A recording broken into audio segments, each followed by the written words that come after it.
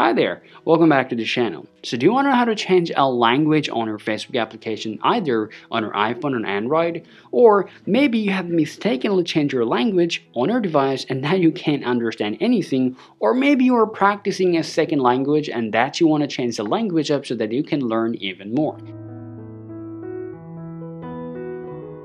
Now, if you want to change your language on your Facebook application, the first work that you want to do, you want to open up your Facebook applications. After that, you want to tap to choose the three-dot line from here, and then you want to scroll down a little and choose the setting option. Just go ahead and tap on the setting option here.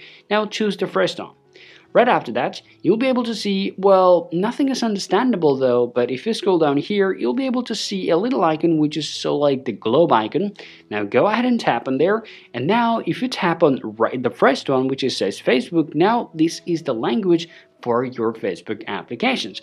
Now for me, I'll choose English here, and then you'll be able to see now everything that I have here now is visible and available in English language. Now there's other options that you guys can choose from. You can of course change the language into which you would like to have the post translated. You can choose, let's say, your second language if you want to translate it from one language to another, and also you have other options like language which you don't want to be opt for it translated, and you can also check out the other option. So this is really pretty quick and easy, guys, that you guys can take a look at on your iPhone and Android, especially if you don't know how you can change the language on your Facebook application. Hope you find this video useful. If you think so, drop a like and subscribe to the channel. Thank you for watching, and I'll talk to you later. Peace out.